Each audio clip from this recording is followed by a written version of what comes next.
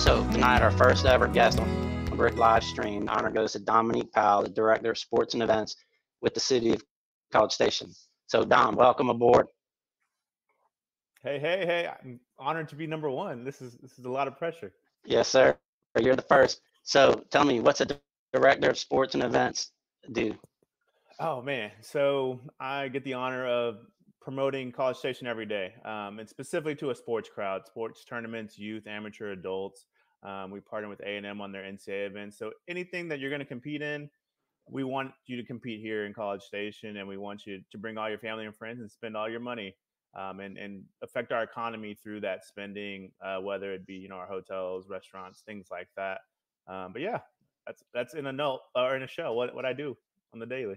So speaking of sports, Aggie football. I know I'm starting to see events pop up on my calendar. So we're gonna play or what? Whew. I think we all want to play. And after we got through college football this weekend, I think there's going to be a great chance for us to play. I know A&M's doing all the right things to make sure everyone's doing things safely. I saw the announcement that no tailgating for the first game, but that's okay. We'll get down there and get to that part. But as long as we have some players on the field and some people coming in to watch the game, I think it's going to be great for us and our economy. Yeah. So I think that's awesome. So no tailgating, but do you know what the stands are going to look like? They're not going to How? look like your typical Kyle, that's for sure. Don't know. I haven't heard exactly how that's going to be situated, but I think we're still going to have thousands of people yelling from their homes or their tailgates. But I think they said about 20 to 25%, which that's better than zero. So we'll take it, and then we'll keep on moving and see how this thing works. So COVID in general, I mean, it's been a while. It's crazy. 8 months now. So how's that? What's been the biggest effect on the city that you saw from your job? Man, I think just kind of those shutdowns and some of our businesses having to adjust and figure out this new normal. On our end specifically, it's just the people not being able to travel and being kind of nervous to travel. But since June 15th in our community, we've started having events back here, 80, 90, 100, 150 team tournaments back into town, and really generating some dollars for our local businesses, because we know how important it is for that. So we continue to push forward and see and let them tell us what we can do. But I think just the travel aspect is something that just hurts. You didn't get that summer vacation with your kids and make those experiences. So that's going to go a long way here in the future. Yeah. So the crowd listening tonight is real estate investors, real estate professionals. Um, so I ran into you in the gym the other day, and just immediately like 5, 10 questions just popped in mind because how the economy's doing in town affects us. And so to pick your brain to see, are the kids coming back to school? Is the money coming? Are they going to stay in our rentals? What do you see? I don't know how much of your job bumps specifically into real estate, but what do you think? I think the kids coming back in, that's always positive. Generating that sales tax is going to be huge for the city of College Station, and some of that general funds and what we can do as a city. So those kids coming back, these events where people coming in, that's going to be huge for that aspect. As far as the real estate side, when we've seen a shift with these events coming in, people wanting more space to spread out when they're in town. So that rental market, has been a driver. You give people that are maybe nervous about being around others a little bit more space to do things. And when we're out at these events and showcasing the community, people are always asking us about moving here. What's it like to live here? Where are good areas to go and start a family or retire and things like that. So we think we've brought a lot of eyes to that market of people wanting to relocate here or rent something here. So I think we've positively affected that market. And the more people we can get in here, the more we can showcase our great community and the more people want to live here. Yeah. So movie theaters open back up. I saw a movie the last weekend. That's a great sign. I know it's not in every state, but open back up here. That's a good sign. What's something you think that we're not going back to? What are you seeing that won't look the same? Um, I wouldn't count anything out that we're not going back to. I think the traveler confidence might be, shaky from here on forward. Just people, being kind of weary of where they travel and how they travel. So I know right now we're seeing a lot of the drive market and a lot of regional events, but people haven't really gotten around to traveling, across the state or flying a little bit more. So hopefully hopefully all that bounces back. But yeah, movie theaters opening, that's always good. I went to go see one and I felt like I was the only person in the theater. It was nice. Yeah, I know. Big room. So we got a question from Facebook, just general market conditions going forward, effect of COVID, going forward in 2021. Yeah, and from my end, it's gonna be, that the taxes generated. I know I mentioned the sales tax. That's huge How's my for our sound? overall How do I sound? city budget. Good. And so if we can get more people in here, or people spending here locally, I know we've done a lot of campaigns of just, keep the dollars in town, and affect our local businesses and affect, that economy that way.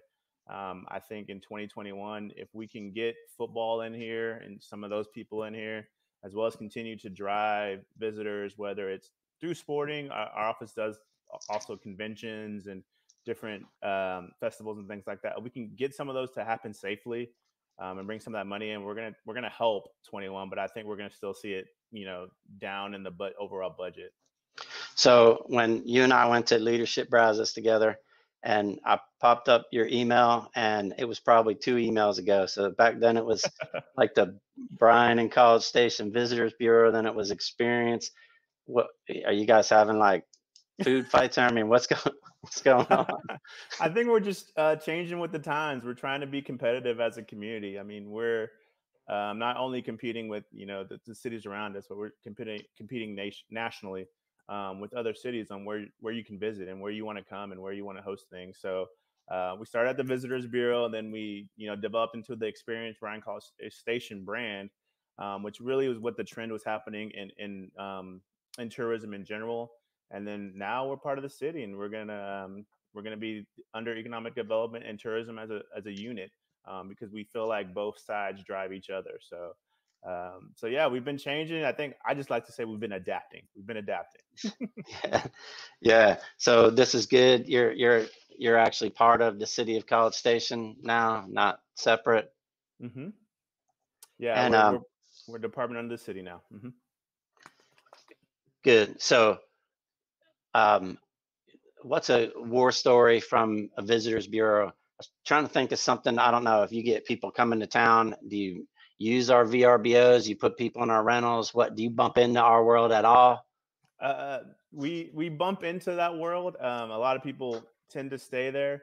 We're funded by the hotel tax, so we try to put people in the hotels. But I know October 1st they're doing that partnership with the city for the permit. So I think that's going to be awesome to promote VRBOs and things like that more. But one of the horror stories I have is, we were hosting a big event, and we had two teams that had booked the same rental. It hadn't gotten taken off the system for some reason. And so they showed up, and they were like, well, we rented this. No, we rented this. And so they actually were going to have to play that afternoon. And the host was like, well, do y'all want to kind of just share their house? And they were like, no, it's not going to happen. It'll be some fights after, we play each other later. So we had to figure all that out. But yeah, it's been fun kind of hearing how much those rentals have helped teams kind of come together, hang out a little bit more, in one space, and travel as a unit. So we like those stories. So I'm hearing somebody ask about esports. Esports is the future. It's really is. It's probably the largest segment growing. You mentioned a movie theater earlier. A lot of cities are adapting movie theaters into esports venues, letting kids come in and use that big screen and have competitions. You see a lot of cities around the nation building specific esports, stadiums and things like that. It's easy to play video games because most people play video games, growing up. So to use that avenue, and there's now scholarships and things like that. It makes sense that it's growing, and it's going to be huge, and it's going to be the future. But we still love our traditional sports here too. So we like them both, and just trying to figure out how to capture that audience right now on our end. So yeah. So I think I heard you say a minute ago that pretty soon we're going to be paying into that hot tax, the Mhm. VRBO owners. So you'll like us more then. We've always liked you, but Yeah. we just had to even the playing field for Yeah. hotels and you guys, and I think that just Yeah. adds That's to the value we bring and you guys bring too. So so. Besides, make sure you register your VRBOs. What would you say if you had a bunch of real estate investors in the room, which you do? What would be your advice to them going forward I would say with the? I would say Go ahead. contact our office, 979-260-9898, and get involved with us. We can add you to the website, and we can, help market that and potentially even put you in our systems where we know when big events are coming out, we can send things out. We call them leads and inform people of what's happening. And so we always want to have as many assets as we can. So yeah, I would say first thing first, just contact our office so we can get you engaged and plugged in on when people are coming and what they want to do when they're in town. So Awesome. And last, what do you wish? What do you wish the community knew more about what you do? I mean, you guys hard working up there, and people are going to watch us later. What do you think they know more about you? yeah, I would say that most people just think events come to a community because you're there. It takes a lot of work behind the scenes to bid on an event, get them to want to come to your community, make it a success while it's in town, and then try to get them back. So it's a great process, and we're trying our best to bring a lot of visitors into town and affect all the businesses. A lot of people just think it's only hotels. It's not only hotels that get affected by event or by people being in town spending money. So, um, support us when we can, and we have opportunities for you guys to get involved in events. So, whenever's possible, we want you engaged. Awesome. Hey, Dom, that was awesome. Really appreciate you coming out tonight and being a part of this.